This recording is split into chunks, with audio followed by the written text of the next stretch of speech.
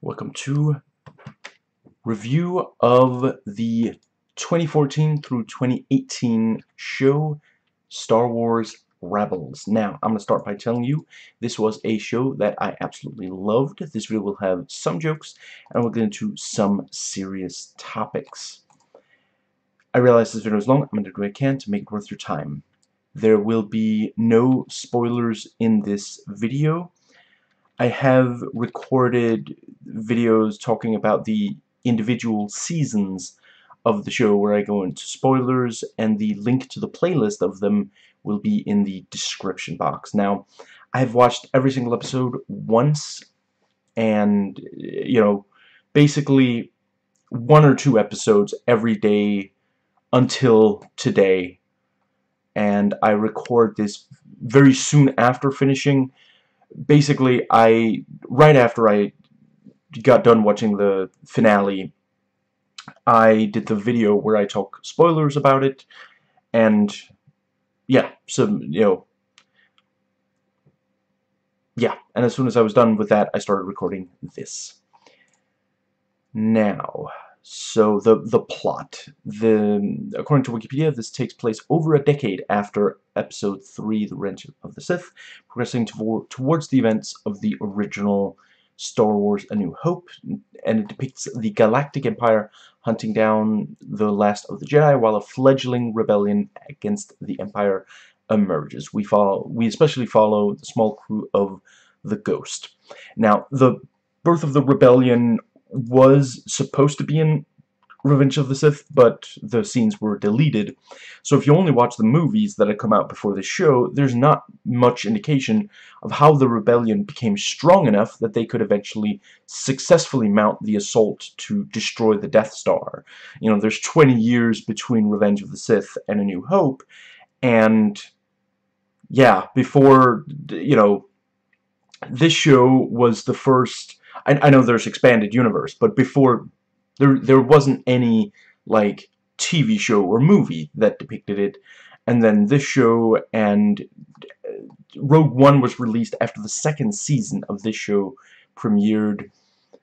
Yeah, together Rogue One and the show help fill in what happened in those years. How did the rebellion become strong enough?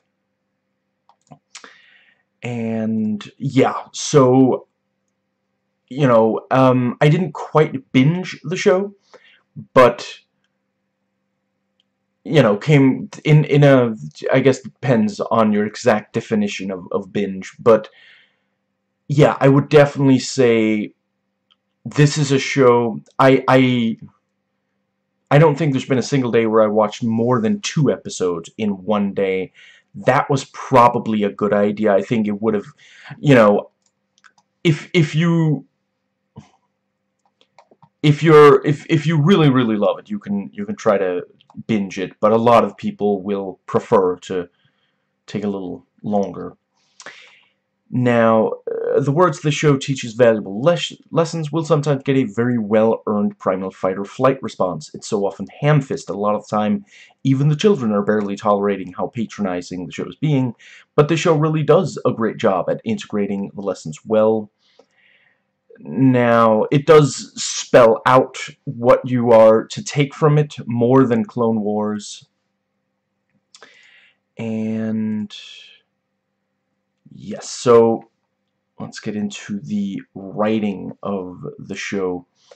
This can actually be the first Star Wars thing you watch, which, when the original trilogy was released, that was, that was at a pace that, children back then were satisfied with. But if you try to show that to a child today, and it's not like, obviously the child is going to pick up on it if the person showing it is super in love with the movies. But other than that, not necessarily. And then, the prequels, same thing. If I was a teenager when the prequels first came out, and they appealed to me at the time. But when this show first premiered, it had been 9 years since the last, prequel movie released.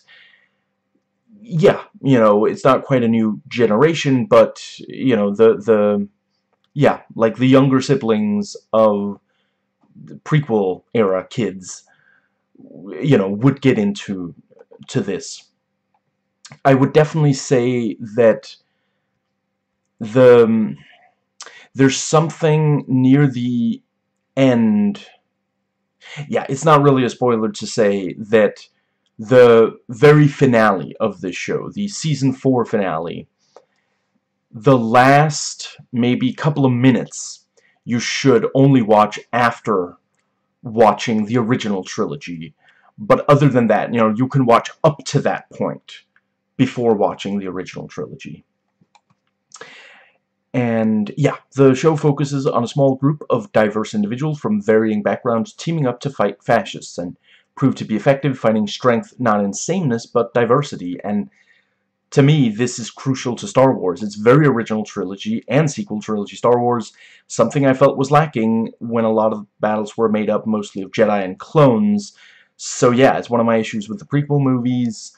I do love Clone Wars, but I prefer this. So I really appreciate something Star Wars set during the prequels, you know, a potentially interesting period of Star Wars history that does this. And yeah, one thing I absolutely love about the show, it's about people we don't know the fate of, unlike many major characters of the Clone Wars show. I appreciate with the Clone Wars show, it is this thing of, you know, yeah, there's a, let's see, there's a dramatic irony, I believe it's called, to a lot of because we already know how a lot of this will end up. So seeing, you know, friendships that we know will shatter, for example, there's a dramatic irony to that. But when the original trilogy came out, that was, you know, there wasn't any dramatic irony. We didn't know how it was going to end. And this show, you know, yeah, there's some stuff we do know, but most of the characters that are in this, we have no idea if they will make it through this show, and even, you know, and how will they end up, you know, will they change sides, for example. But yeah, the writing, you know, the different characters have distinct voices and personalities, and yeah, I know some people felt that this show was too repetitive. I disagree. I felt there was enough variety there. Now, so the episodes of this do not start with a recap or context, you know, which the Clone Wars did. You basically have to watch all the episodes, and in order to fully keep up. Now, the pilot sets up the core cast and concept really well. You'll know if you'll want to keep watching or not. Now, tonally, the early episodes are very child-friendly compared to later. I would say maybe Season 2, maybe halfway through Season 2, it gets a lot better. If you have a Disney Plus subscription and early episodes feel too child-friendly, you know, you can try to watch some late Season 2, and if you still really aren't feeling it, yeah, maybe the show isn't for you. And I am of the opinion that not all Star Wars has to be for everyone. There's definitely some Star Wars that I'm not, you know, interested in. I remember when I was a teenager and the prequels were coming out, there was this, like, picture book that was clearly just for children that was basically retelling the events of The Phantom Menace. You know, I don't know, I guess for maybe instead of the DVD, or maybe for children that they felt couldn't understand watching a movie, you know, something like that. And I didn't feel slighted by that. It's fine, you know. And yes, you know, this is canon, and you know, I get being frustrated, and there are definitely some canon issues here. But you know, as there is with all Star Wars prequel media, I think after a while you just kind of gotta roll with it. Personally, I would definitely say that it has some interesting additions to the canon, and I think a lot of the people, I'm not saying everyone, but a lot of the people who really hate the show didn't watch, like, I would definitely say Season 3 and 4, Like, if that's still not for you, then the show is just not for you. But, you know, I get it. I've given up on shows that I felt like, okay, this is just not for me, and some of those shows I've been told, they get a lot better later, and I'm like, just did not like what I saw. So I'm not telling you, you know, you're not wrong for that. I'm presenting my case. I'm not saying that you're wrong for disagreeing. Now, the ending, you know, depending on what user review you take in, some people love it, some people hate it. I gotta say, me personally, I love it. I think it was pretty much perfect. The exact way to end it.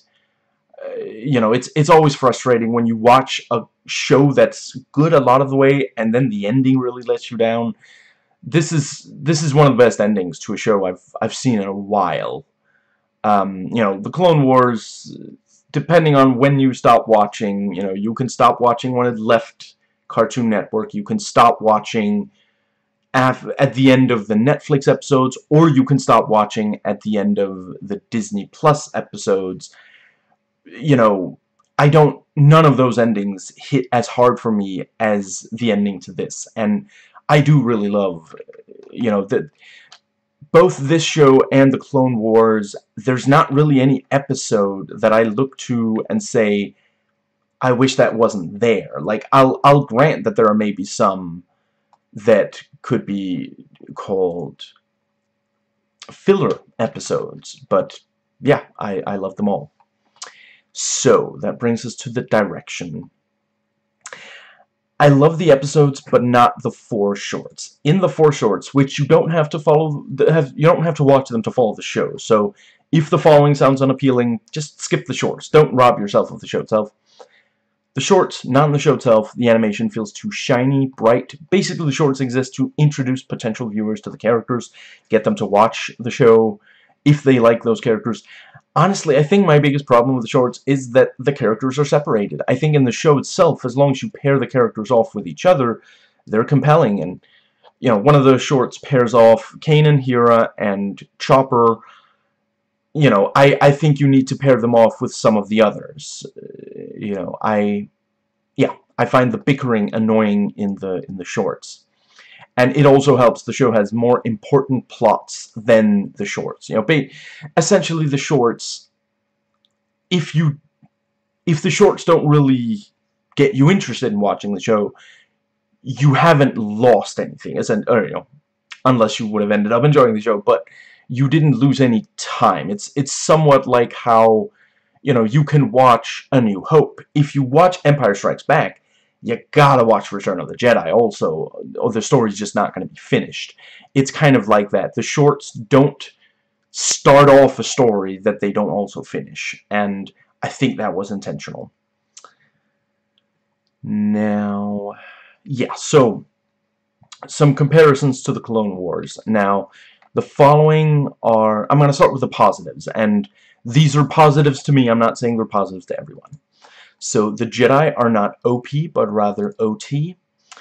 And while both are very personal shows, rather than the focus being on the extended cast, this focus is just on the core 6. Now, of course, I was not expecting the Clone Wars to be focused on 6 characters who don't even appear in that show. I'm getting into the weeds here. What I'm saying is, I think it works really well for the show that it's so focused on a smaller cast. Each episode leads very naturally into the next one. It's not jumping between characters, different parts of the Star Wars galaxy. Like, essentially, in the Clone Wars, like, sometimes it would jump in time. It would frequently jump between planets, between one episode and the next, and it's just, I love the show, but man, was it difficult to get a good sense of, like, contextually, like, how is the war going? You know, I would be more fine with it if it was a video game and each level was a different, but for a show, it just, I prefer that I can follow what is happening. You know, sometimes a while will pass without you seeing certain characters in Clone Wars, and once you see them again, it's like, okay, that's unlike last time. What happened?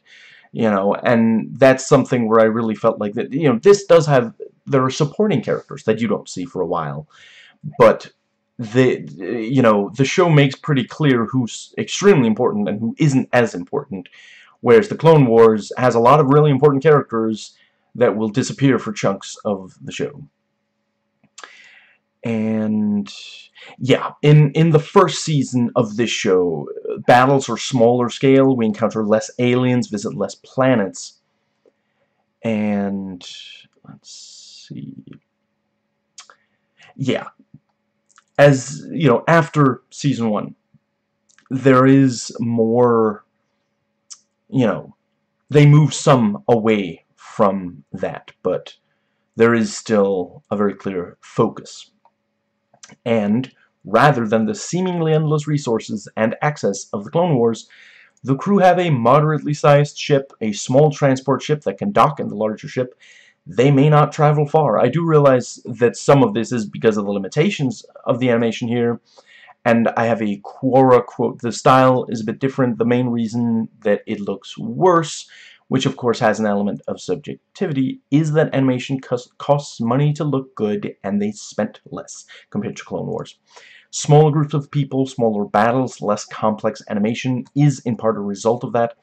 I just think that it's overall a good thing. You know, we gotta keep in mind, you know, apparently what George Lucas would have liked to do with the original Star Wars trilogy was some of what he does in Revenge of the Sith. You know, like if the technology and the money and the creative control had been there for George Lucas, he would have made Revenge, you know, something similar to Revenge of the Sith right away. And I don't, as someone who doesn't really like the prequels, I don't think that would have been a good idea. You know, a lot of the great things about the original Star Wars, those first 2 movies, comes from limitations. So, yeah, here it is. You know, I'm not saying that Disney were like, if we spend less money, it'll be a better show. They were like, if we spend less money and people don't watch it, we'll have lost less money. That's undoubtedly what's the case. But, you know, we live in a capitalist system. If you're going to make a piece of art, you probably have to work within the capitalist system to you know, so you do your best. And clearly, a lot of the people working on the show were not thinking about how much money they were going to make. They were thinking about making a good show. And yeah, it feels much more like the original trilogy, less like the prequel trilogy, which was too large scale to feel like Star Wars to me. And like Clone Wars, the show has a strong sense of what fascism is and how to communicate it to an audience partially made up of 6-year-olds. There's not too many cameos by familiar faces from the trilogies.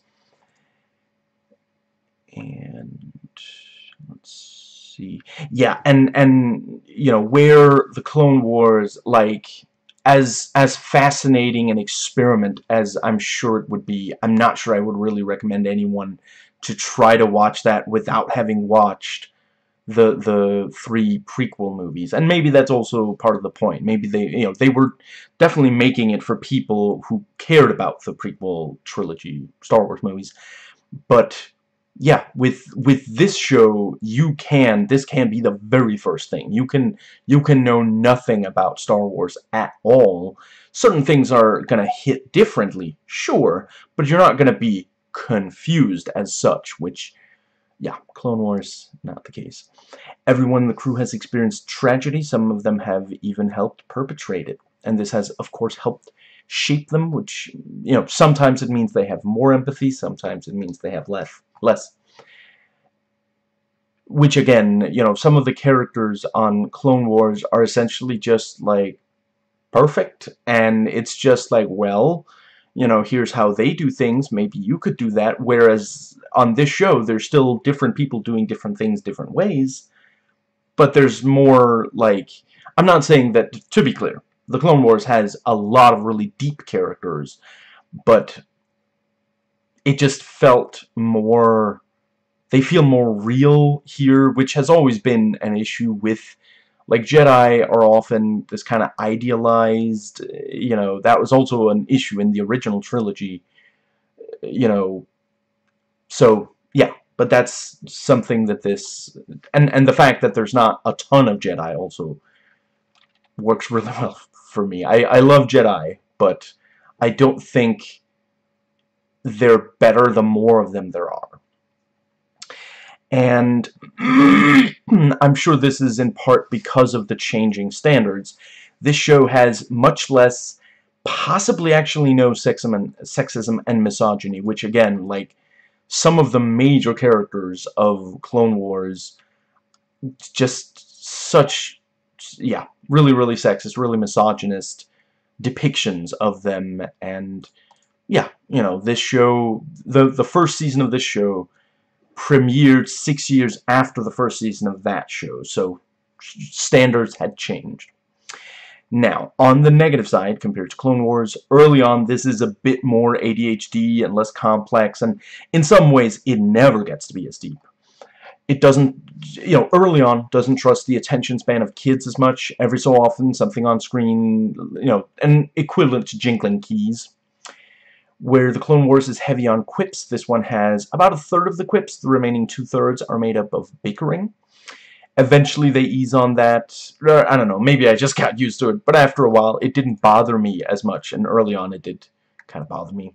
This is less of an anthology show. This has less variety, and this won't be a negative for everyone. Personally, I prefer it, but then I like the regular episodes of this more than those of Clone Wars, where I prefer the anthology ones. And early on, a lot of the problems that the crew has are caused by their infighting. And yeah, the messages being spelled out more is, of course, frustrating for the viewers who are no longer children. You know, once you're a teenager, feeling like someone's treating you like a child feels like just the worst thing ever. I remember it very distinctly, so yeah. And yeah, so in comparison to Clone Wars, and this is neutral, I think roughly the same percentage filler. And yeah, finds its footing in Season 2, so about the same. More one-offs and less arcs, and in both of them there's frequently interpersonal drama. The action scenes are driven by this rather than just being noise. Like the Clone Wars, there are some lasting status quo changes. After a while it does get to be more dark and mature. And let's see, some major and main characters start out annoying but get better over the run of the show. I would say this show gets better the longer it goes, and I do maintain it starts out strong. It's just you kind of have to suffer through the child-friendly aspects early on. And despite how child-friendly it can be, it does explore mature ideas such as genocide, fascism, war crimes, including abuse of prisoners of war, grieving, torture, what you do after you realize you've been manipulated into doing something awful that you can't undo, the darker aspects of resistance movements, trust, faith, the importance to people of culture and identity. And like other Star Wars before, any that has Jabba on this doesn't have Jabba, but another character. It is sadly fatphobic, and just as it has been since A New Hope, the Empire loses primarily because of hubris, which is Greek for hubris. On this show, very frequently, Imperial officers will have their eyes covered because the cap they have goes that far down. This is, of course, to make it clear we're not supposed to empathize with them. They're the enemy. And this will be broken for the ones where we're supposed to find them especially reprehensible. They'll have hateful eyes. The original trilogy, we see the same thing with Stormtroopers and Darth Vader. We almost never see their eyes. Or, you know, in the case of Vader, even face. And then I realized later on there are some rebel people who have their eyes covered, so maybe it was just a way to save on the animation budget or something. But again, I think it helped for the when it was Imperials. Over the course of it, it becomes more comfortable letting stuff that is tense, scary, upsetting, creepy sit with the audience instead of reassuring that it's okay immediately after. Now, sometimes it will just be like 3 or 4 seconds, but that still means a lot, you know, where like early on they won't, they're scared to let the darker stuff sit at all. They'll immediately have something funny or charming or annoying or something. Some of the Imperial officers have sideburns. I don't remember seeing that in the original trilogy, but certainly the original movie has some very 70s stuff going on, and sideburns were popular at the time. This is set before the original trilogy, so it does make sense. and this features the ISB, or Imperial Security Bureau, essentially the Gestapo of original trilogy Star Wars, adding even more depth to the commentary on fascism. And it's the kind of thing that there really was not room for these guys in the original trilogy. I have no idea where they would have fit in. But this is a show, there's more running time, so yeah, they can do that sort of thing, and I am glad they chose to. It explores different identities, and while there isn't necessarily any character who is decidedly a trans person, it is easy to read some of them as allegory for that, especially today, watching it now, and perhaps help inspire more, it can perhaps help inspire more empathy for trans people, which is extremely important as their basic human rights are under attack from conservatives.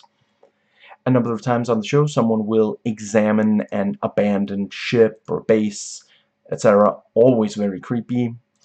And the crew here disguise themselves as Imperial military people on a number of occasions, and this is something that we saw very briefly in A New Hope. And yeah, oh right, I'm only spoiling the movies and shows that had come out before this. I'm not spoiling Rebels itself in this video, but it's very hard to talk Star Wars without spoiling at least some of them, so yeah. And yeah, you know, in A New Hope, we do see them briefly dress up as pose as stormtroopers, and this show features it a lot. And again, in the original trilogy, there weren't that many places where that would have made sense, but in this show, they said, well, you know, ongoing adventures of a cell of rebels, let's have them disguised all the time. Now, let's see. Yeah, so some critic reviews. And yeah, so one person said, in too many of the episodes, the rebels are looking for something that will give them an advantage over the Empire. They make a bad plan that doesn't sound like it will work, and then while they try to work the plan, something goes wrong. In the end, they manage to get away with what they wanted in the first place, and it happens too frequently.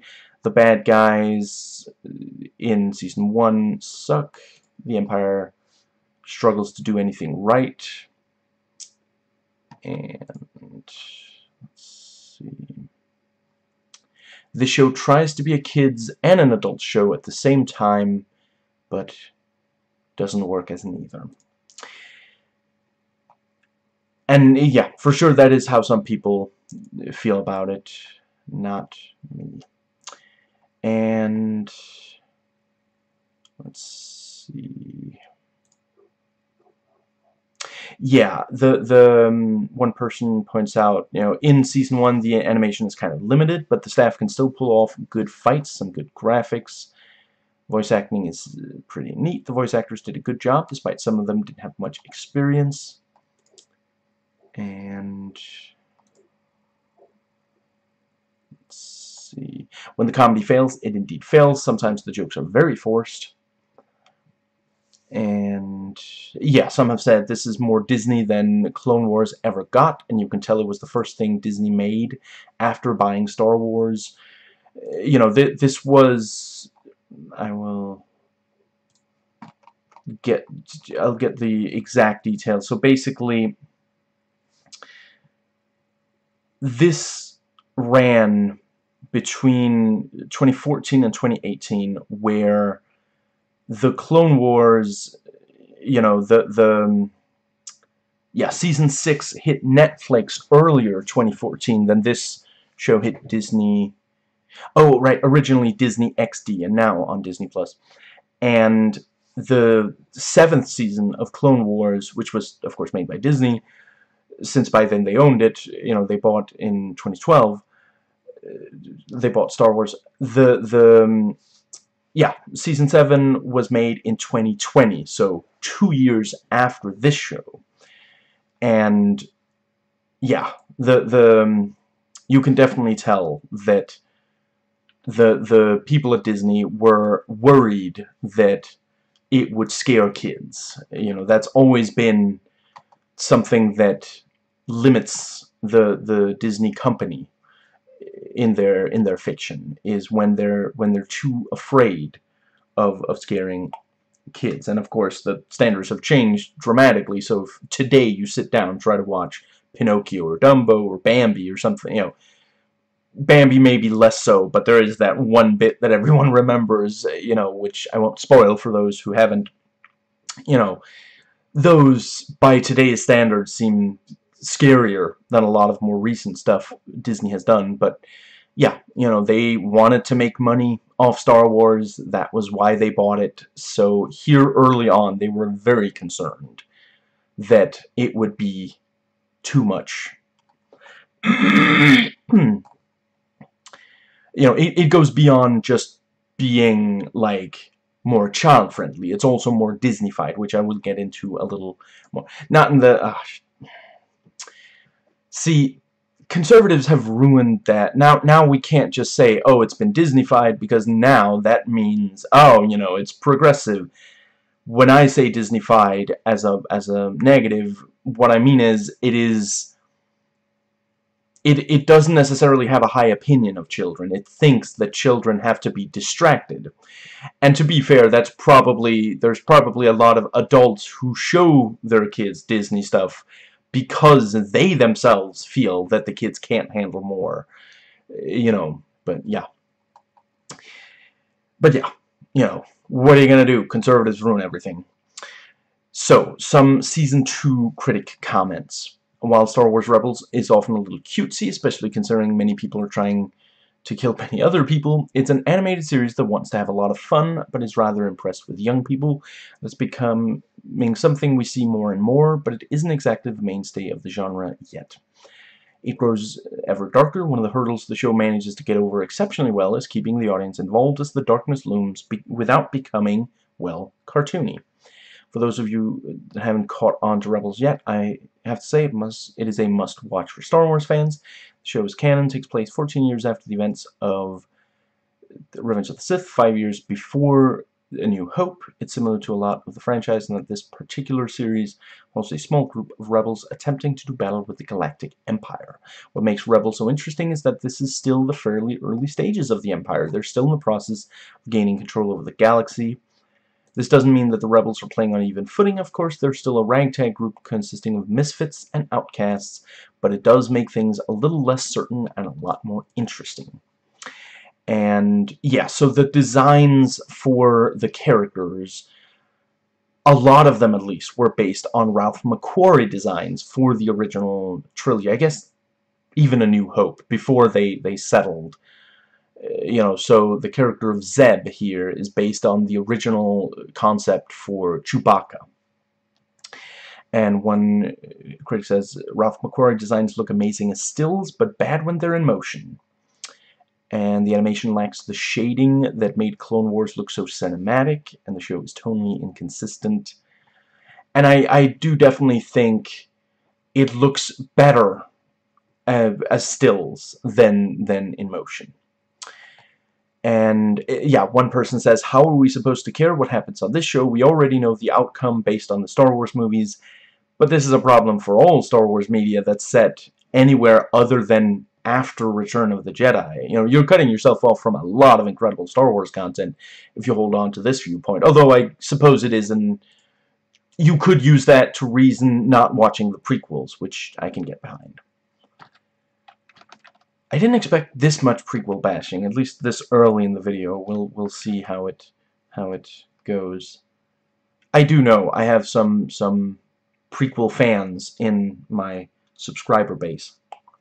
I don't mean to be like putting down. It's just in order to compare, although that last one was a bit gratuitous, but in order to compare this to the other Star Wars entities.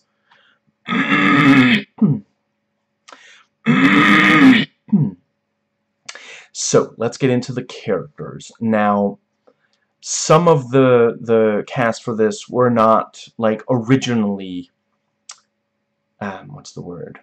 Voice actors. They were, you know, film actors that took voice roles. And I do prefer when voice work goes to voice actors. You know, they work for, you know, very long hours, have to take any work they can get rather than big Hollywood names who can pick and choose. With that out of the way, I do think that they do a good job here, and some of them are actually, you know, yeah, some of them are voice actors. So, critic quotes. Under the direction of Filoni, the characters, who include 2 prominent female roles, are encouragingly Jar Jar free. Count me among the cautiously optimistic. Right. One person says the characters are absolutely horrible. The male crew members act like poorly behaved children who are constantly arguing and fighting and ignoring their chores. I kid you not. Female characters act more adult, but often come off as annoyed mothers. The animation quality is bad to terrible. The characters in particular look really bad. One character has facial hair. I swear it looks like his sideburns are miniature wooden fences glued to his face. It's pathetic. I do agree on the miniature wooden fence. That was something that took some getting used to. Most of what that critic said refers to Season 1. It's no longer true in Season 2. So, Taylor Gray plays Ezra Bridger, a teenage con artist who is taken in by Kanan to be trained as a Jedi. He has serious trust issues, trouble focusing, lack of patience. He's also angry about all that he's lost, understandably. In other words, Ezra might turn to the dark side, and that is something they explore, and I found it compelling. Not everyone will, or has. Ezra's father's name is Ephraim. Ezra and Ephraim are both Hebrew names, so I really appreciate this bit of representation. Now, yes, Ezra is a Mary Sue, as annoying as that term is, way too frequently applied to female characters, anyway. But it's not just him and Rey. Luke and Anakin are also ridiculously quick to learn Force abilities. Ezra is a way more interesting character than Luke Skywalker was in A New Hope, and both of them grow over the adventures. Overall, Luke's journey is the more interesting one, but neither character just stays static. Both start out annoying and get better, whereas Anakin starts out annoying, mostly just gets more annoying. And yeah, a number of YouTubers have said Ezra is basically Aladdin, and it is definitely, like, if Disney wasn't making this show, I sincerely doubt he would be so similar to Aladdin.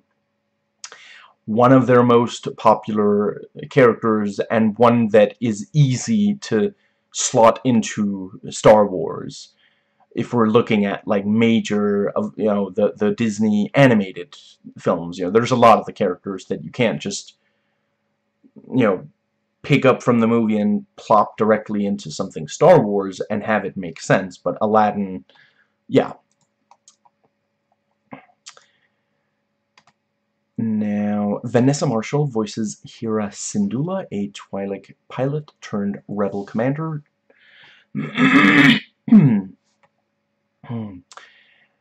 And let's see, yeah, and Freddie Prinze Jr. And yeah, if you haven't watched this yet, no, he doesn't do the mildly annoying pretty boy thing that he did in the 90s. His voice is gruff, aged. There's a hard life behind it.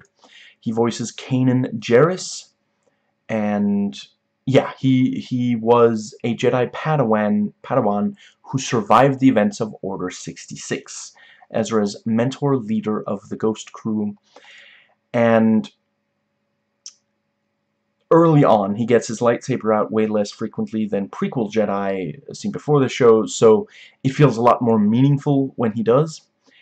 And I, like Kanan, doesn't let Ezra get away with stuff that goes against Jedi code. I kind of felt like Anakin did that with Ahsoka Tano in Clone Wars.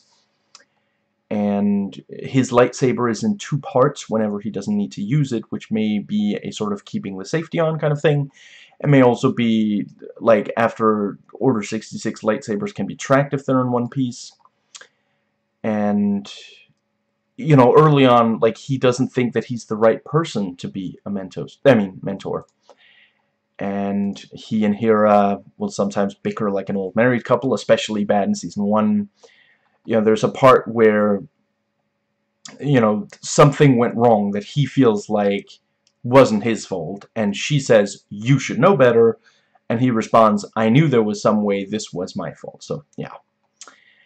And at least one user review said that the show would be better if Kanan was the protagonist rather than Ezra. And I can understand where they're coming from. I would say that he is, in some ways, a more interesting character.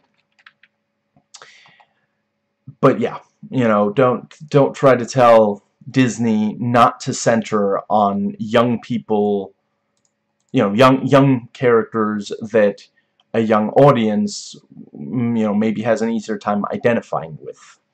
A lot of people are going to be able to, you know, are and has been able to recognize themselves in Ezra. And Tia Serkar plays Sabine Wren, a young Mandalorian warrior who's fixated on art. It's hard to say what she loves more, spray painting or using those little sticky grenades that Mandalorians use liberally. Ezra has a crush on her and she finds him annoying. So she's highly competent, slightly reserved, and, you know, in a lot of ways a good role model for young women, although some people feel that they made the character too flawless. But let's see, how much can I give away without spoiling anything? There are definitely things she has done that were wrong and that haunts her. And she doesn't always get everything exactly right. Now, yes, some people criticize that Sabine is passionate about art, wears colorful costumes that use colors considered feminine rather than masculine, and not the kind of neutral that Leia, at least sometimes, and Mon Mothma, you know, yeah, Leia would sometimes, Mon Mothma pretty regularly wear white. You know, that's not seen as inherently male or, you know, masculine or feminine, but yeah, you know, Sabine, pink, purple, bright orange, these kinds of things. And yeah, you know, other female characters were neutral or toned down in Star Wars. I agree that it's different from what we've seen before, and in my opinion, this is usually good. Franchises need to change over time in order to stay relevant, appeal to new audiences. Also, Star Wars has always been about looking out for minorities, and women are hated for feminine traits in much of the West today. You know, and for a lot of women, their self-expression, such as what they wear, the use of color, is extremely important to them, and this is something that's been, like, for a long time, you know, this show kind of tries to combat the old way of where basically if a woman had to be taken seriously in something action, yeah, they had to dress neutrally or dress like a man. You know, the Trinity in The Matrix wears black, same as a lot of the male characters. You know,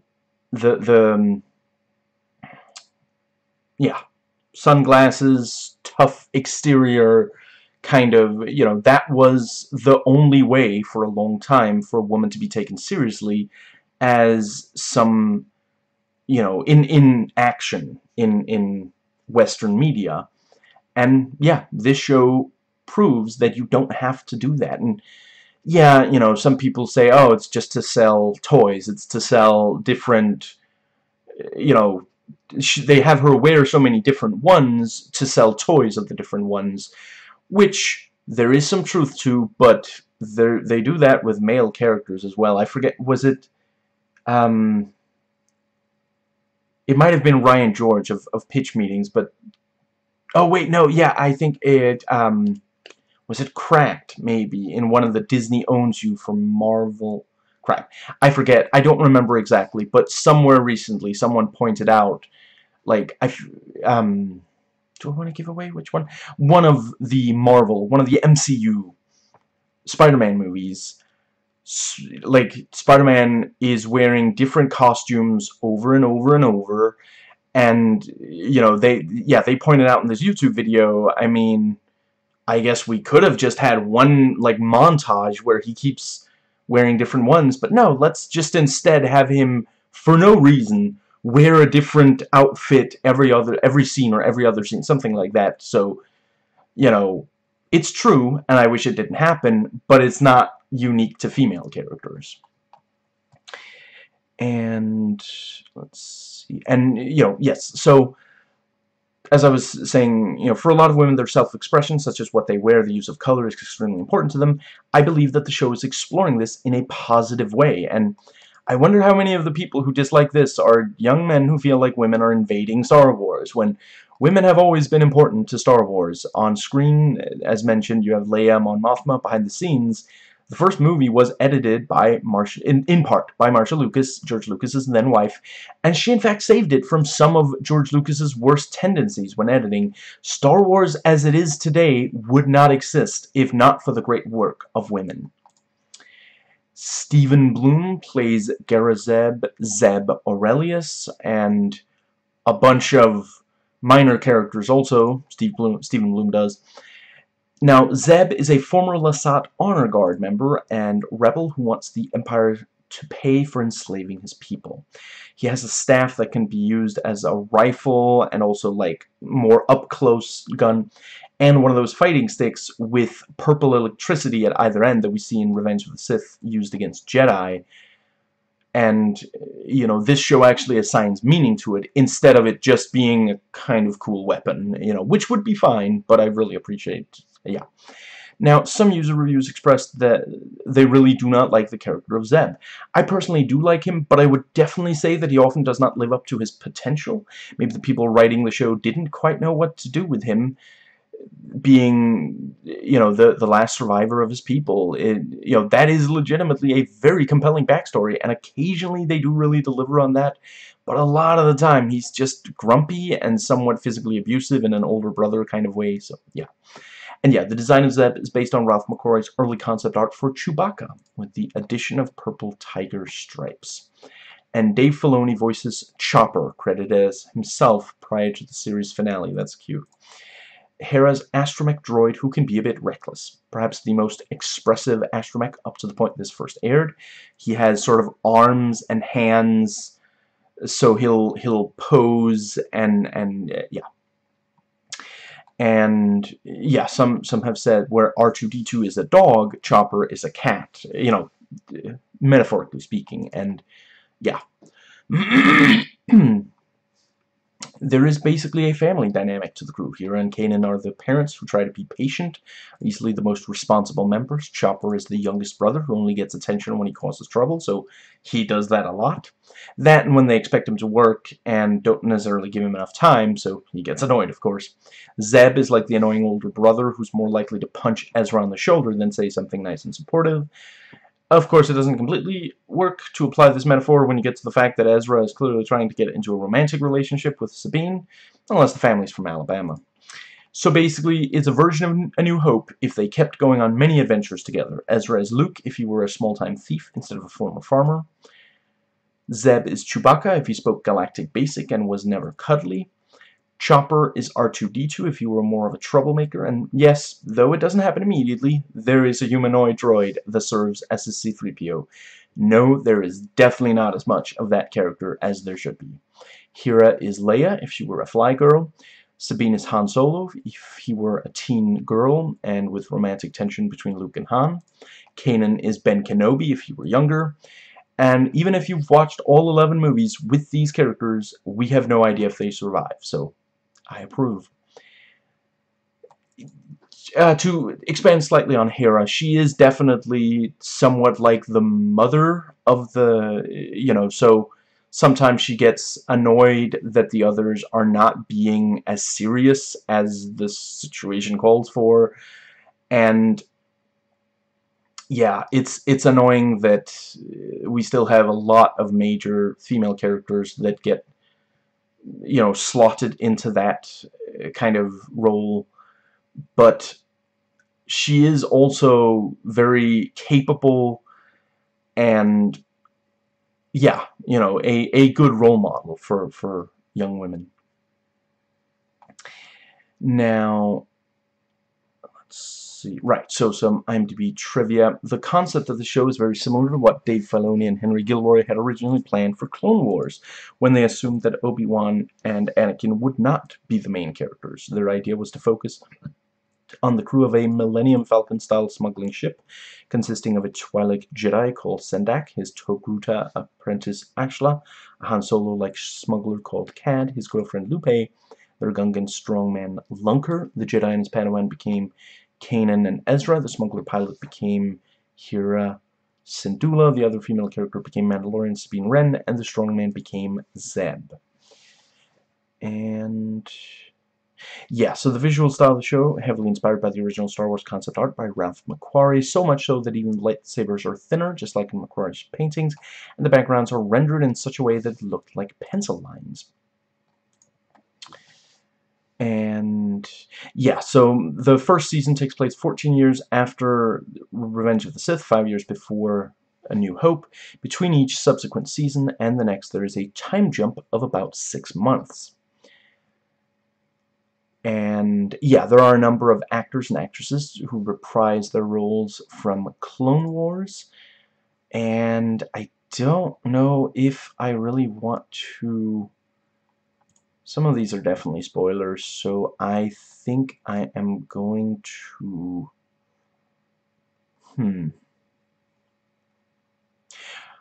Right, what I will say, Corey Burton, Clancy Brown, and Nika Futterman all returned, but portrayed different characters, which is great because they're incredibly talented.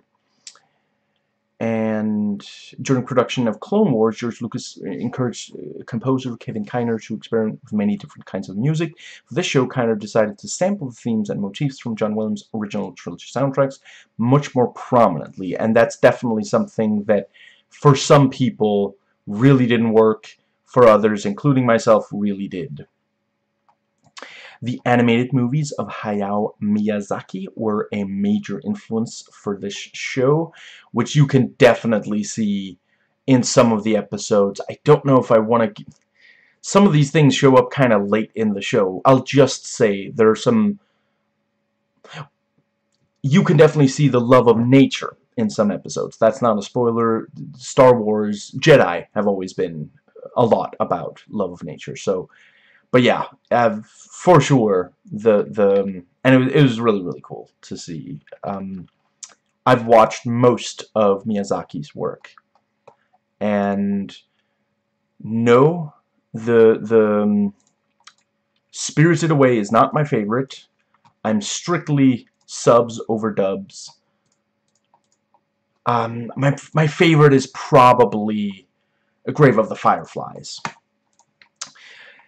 Now, let's see.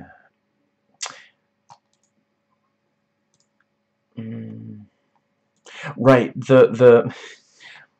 despite the similarities between Ezra and Aladdin, Dave Filoni insists his inspiration was Ralph Macchio as the Karate Kid, which, I mean, maybe. I did watch that movie many years ago. It didn't do much for me.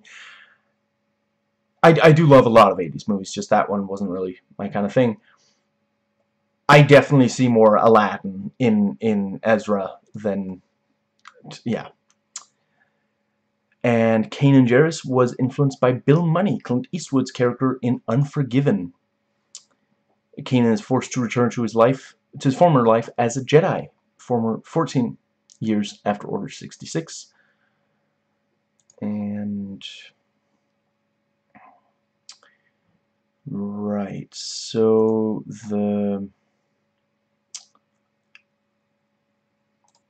yeah, Dave Filoni proposed to do a series without Force users, focus on fighter pilots. Eventually, Carrie Beck's idea of focusing on a group of heroes that were always on the run while trying to help others, like the A-Team, was chosen. In some versions, Kanan had a robot arm, Zeb was first conceived as an Ithorian hammerhead, then a large blue Snivian, Snaggletooth, instead of a concept Wookiee. Hera went from being a plump matriarch to being a young girl, combining the characters of Hera and Sabine, back to the mother of the group, but this time thin. And yeah, so where Clone Wars paid homage to the original Thunderbirds, not the live-action movie, the animation in this show was similar to traditional Disney animation seen in Tangled, Frozen, and Big Hero 6. And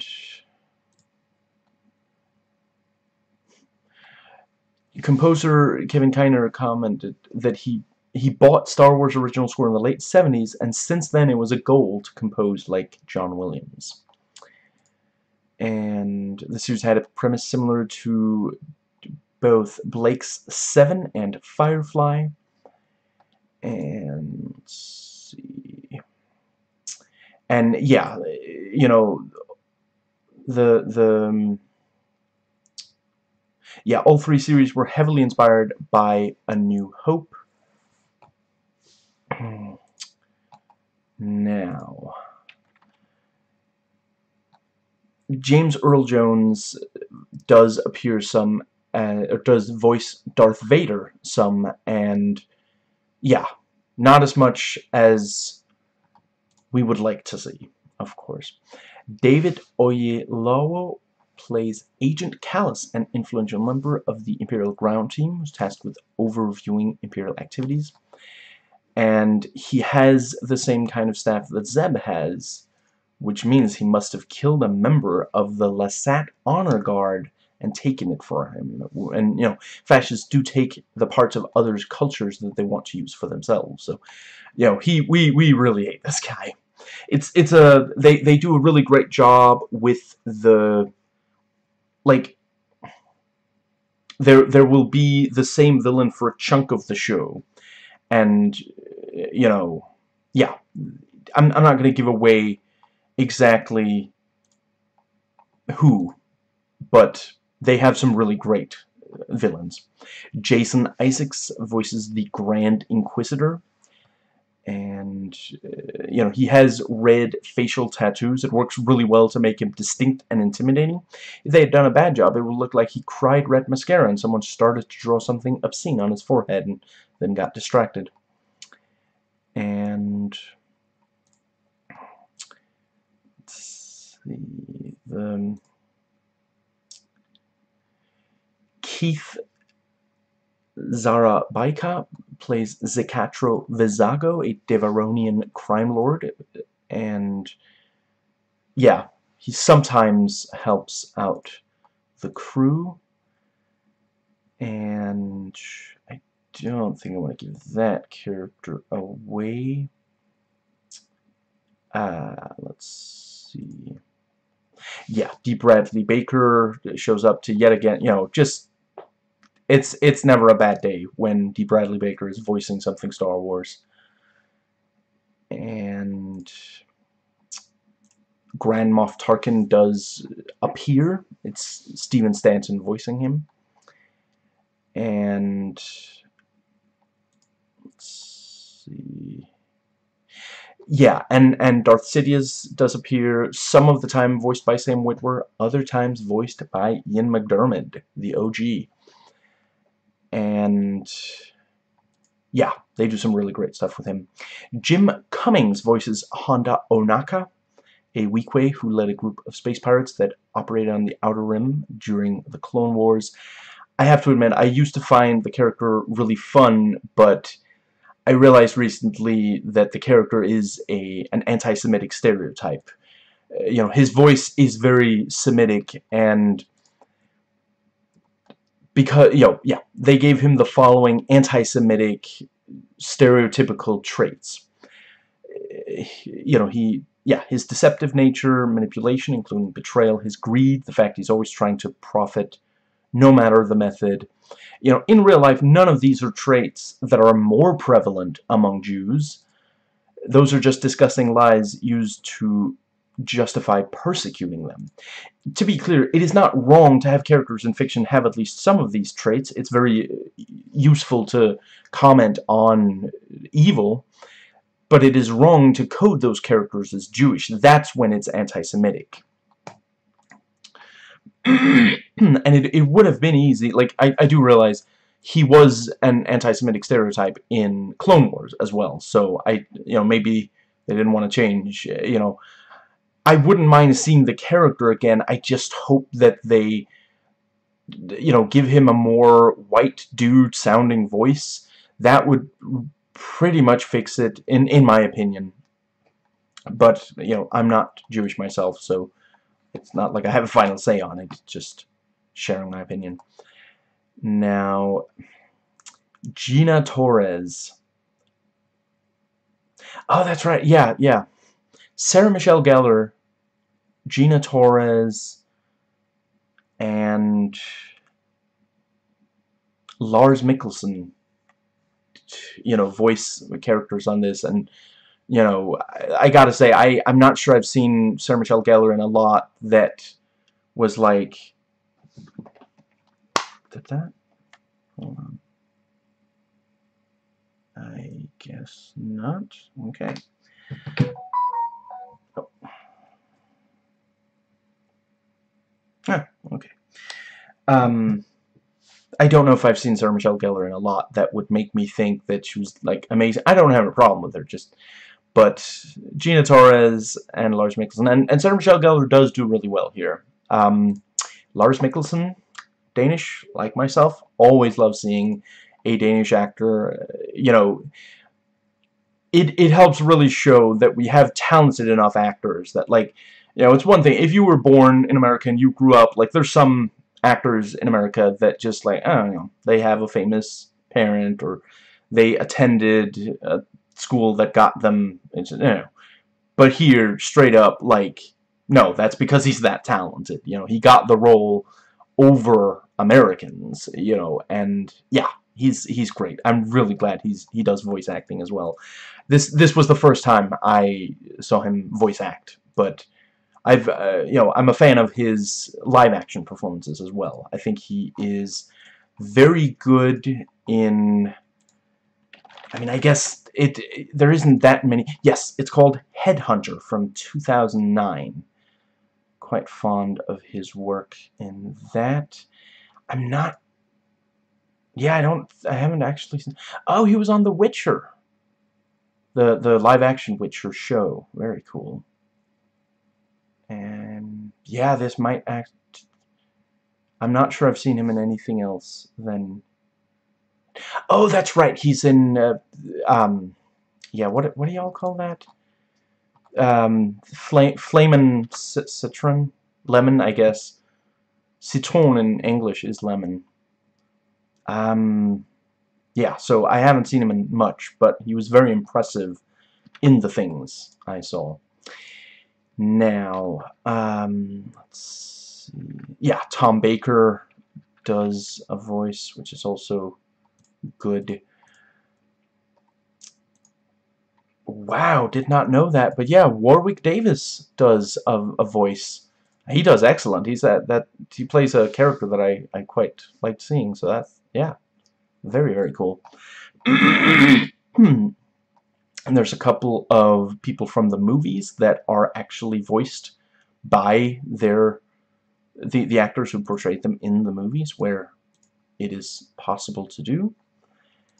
And Tom Kane also shows up in this. Now, yeah, so the dialogue, there's some frustratingly hand-holdy dialogue. Like, at one point, a character says of a place that he's spent years of his life, "There's never been so many Star Destroyers here," and then they felt the need to have him followed up with, "Things are getting worse," which most viewers glean from the previous statement. But yeah, for sure, a bunch of the dialogue is very annoying to, yeah.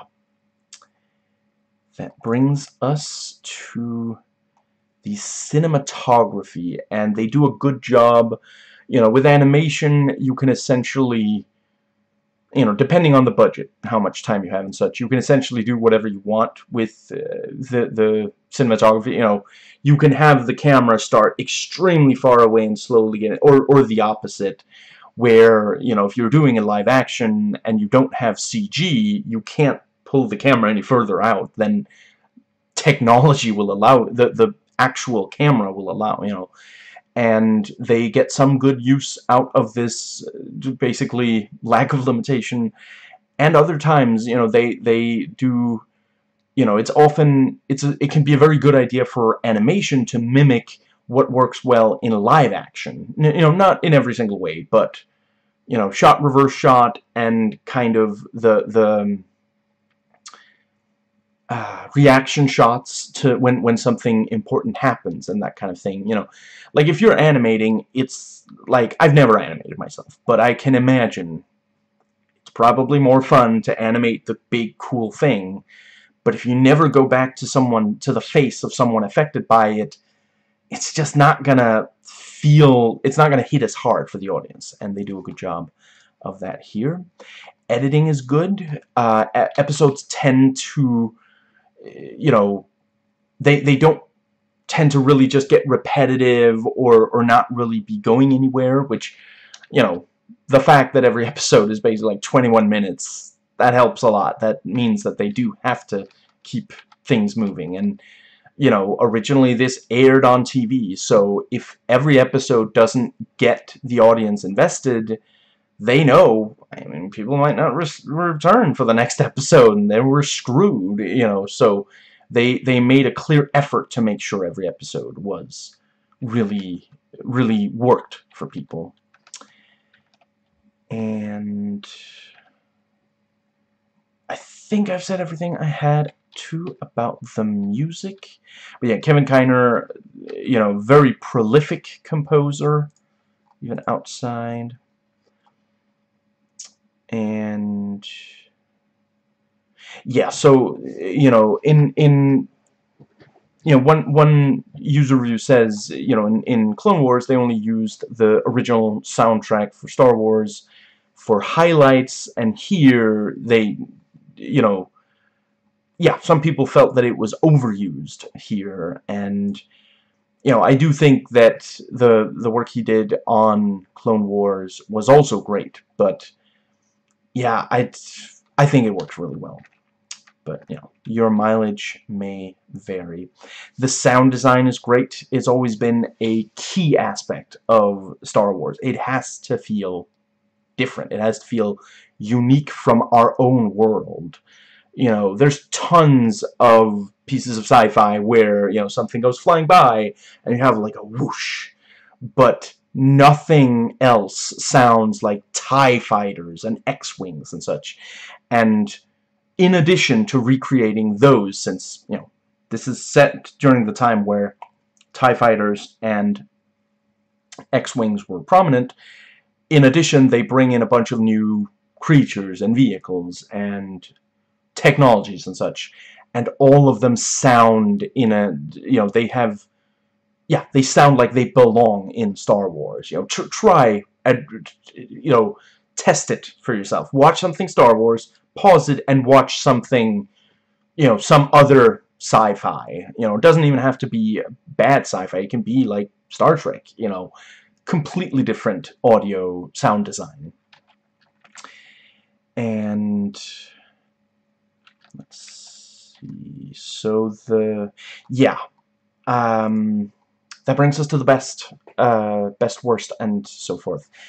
The best element is how much it feels like Star Wars, when so much, like, they were trying to redefine what Star Wars was to more of a prequel thing, and I really appreciate this much more original trilogy. And yeah, the worst aspect is probably the first chunk, where it really does not trust the audience to pay attention if there's not constantly bickering or something weird happening or something, you know. But yeah, gets a lot better, so ultimately I don't think it's a big deal. Now, yeah, stuff that other people said they felt were big problems. Some say it wasn't needed, some say it was too child-oriented, and for sure I would prefer if the show was less child-oriented, but I do think this is an interesting story to tell. The thing I was most worried about was, you know, how to care about characters that this introduces that don't appear in the original trilogy. You know, the worry is, I guess, they're not important enough to even be mentioned, you know. But yeah, the show exceeded my expectations. was most looking forward to more Star Wars animation after loving Clone Wars. And yeah, you know, overall I do like this better than Clone Wars, but if I had to be brutally honest, yeah, Clone Wars is probably overall the better show, even though that, you know, both of them start out very child-friendly. Like, if you go back and watch early Ahsoka, that was also, like, wow. And she got much better, you know. But, yeah, whether we're talking season opener, season finale, overall season, I feel that each season of this show got better as it went, and, you know, was better than Clone Wars. Now, there is some stuff in trailers that gives a bit too much away, but they do also give you a decent idea of what the show is like. And some of the cover poster art also give too much away, but also give you a good idea of what the show is like. Now, did I... Okay then, I guess I forgot. Okay, it won't take long. We'll open the Rotten Tomatoes, and there's of course other stuff called Rebels, but this is the only one called Star Wars Rebels. So overall it has a 98 average tomato meter, an 83 average audience score, and season 1 has a 92 Rotten Tomatoes. The other 3 have 100% each, and if it will stop lagging, there we go. The first season has a 76% audience score. Season 2 has 86. Season 3 has 85, and Season 4 has 86. So, fairly... what's the word? You know, it didn't fluctuate wildly. People like all 4 seasons. Not completely equally, but none of them are, like, completely down where others are, like, way up, which does sometimes happen with shows. Now, on Metacritic, it has a 78 based on 4 critic reviews, and the audience score, based on 102 ratings, is 7.4. On IMDb, there are 42 reviews in the external reviews section. I was able to read 21 of them, so they were in English and not dead links. And the overall rating is 8.0 out of 10 on IMDb, which compared to Clone Wars, and I gotta make sure I click on the show, not the movie. Clone Wars is 8.4. So that gives you an idea that overall people did like it. You know, the amount of people who really thought it was much lesser, you know, statistically speaking, not a huge amount. And there are 43,000 IMDb user votes. 31.4% gave it 4, 21.3 gave it 10, 19.8 gave it 9, 14.7 gave it 7, 5.4 gave it 6, 2.4 gave it 5, 2.4 gave it 1. See, I wish I knew if the 2.4 who gave it 1 watched past season 1. 0.8 gave it 3, 0.6 gave it 2. I think giving it less than 5 is kind of harsh. Now, it won 7 nominations, was nominated for 29, and yeah, you know, music, let's see, acting, yeah, there's, yeah, best overall show. Yeah, there was a lot. And yeah, so the violence is not excessive to what children, you know, I think it is like 6 or 7 years old is what the yeah, what the rating, TV rating would say, and that, yeah, age 7. That makes a lot of sense. There's no part of this show that I think a 7-year-old absolutely couldn't handle. There might be some where you'll want to be ready to talk to them and reassure them afterwards, but there's nothing that's gonna, like, warp their mind. And that brings us to my rating. So yeah, 8 overall great Star Wars animated shows out of 10. And yeah, yeah, hit me up in the comments. Let me know what is your favorite season of this or Clone Wars. And yeah, if you like this video, please thumbs up, subscribe, hit that little bell like it's working for the Empire. There should be a link to my main channel page. 1-2 more links to stuff like relevant playlists, a suggested video for you to watch on the screen right about now. I put out 1 vlog per week reviewing and sharing spoiler thoughts on a movie.